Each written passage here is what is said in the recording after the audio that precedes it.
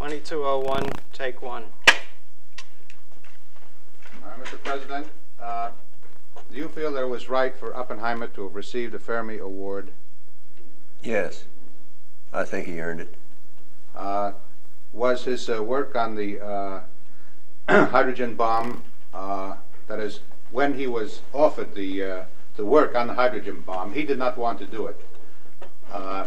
Yet you said to go ahead to work on the hydrogen bomb. That's correct. Well, he was like all the scientists are.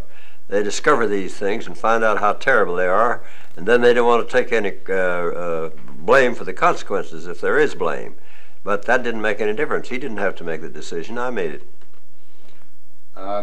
What do you think of Teller's attitude towards the bomb work? Well, I think Teller was like all the rest of the scientists. He hoped that we'd never have to use it. I did too. And I tried to arrange things so we wouldn't have to use it.